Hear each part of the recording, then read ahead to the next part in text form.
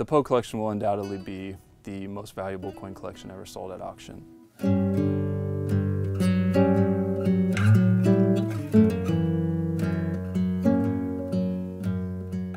The Pogue Collection is one of the greatest collections of United States coins ever assembled. The D. Brunt Pogue Collection is a collection of early American coins, starting with 1792, the founding and origination of the U.S. Mint, primarily going through the 1840s. And it's by far the biggest group of rarities from that era in completeness, and absolutely the finest ever assembled of those early federal coins in terms of quality. The amazing thing is that it's limited to only just under 700 pieces. So when you talk about an average lot value, you're talking into several hundred thousands of dollars per piece. My name is Brent Pogue. I grew up in real estate with a real estate background, development and acquisition. In the early 2000s, I migrated over to coin investment. Since the early 90s, this has been more of an investment hedge fund. We've won as much as we've lost. Prior to that, it was pretty much a hobby. Why did I get involved in early American coins? Quite simply, they represent the birth of our country's economic system. I think innately numismatists are interested in history. It seemed a logical place to start from the very beginning. I believe the Pogue Collection took approximately 40 years to assemble. It's an accomplishment that could not be repeated. It was started at a time when it was a little bit easier to buy coins and they were not quite as expensive.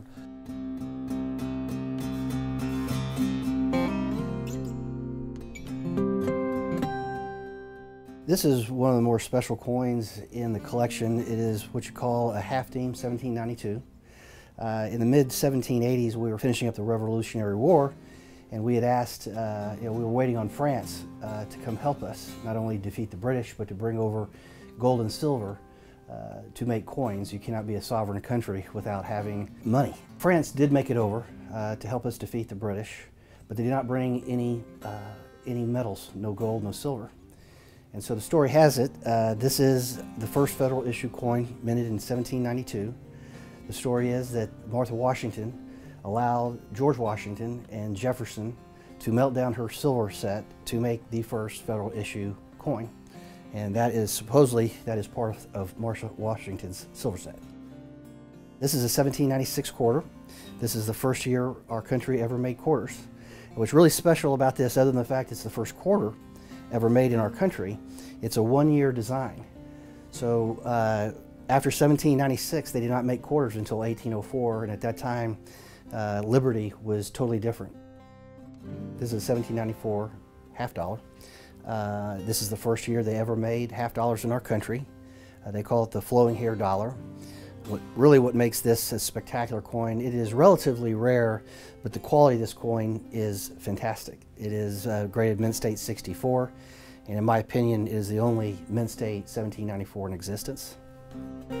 This is one of my favorite coins, an 1808 quarter eagle, $2.50 gold piece. This coin my family purchased in 1985. I was able to trace this coin, the pedigree, back to 1890 in a very famous sale, the Lauren G. Parmalee sale. There may be one other Mint State, in my opinion, 1808 quarter eagle, but this is graded Mint State 65. The toning is completely original, and 200-year-old toning. Never been messed with. Again, a one-year type coin. If you were to try to put together a type collection, which is one of every design, then you only have one stop with this design, and that's the 1808 gold quarter eagle.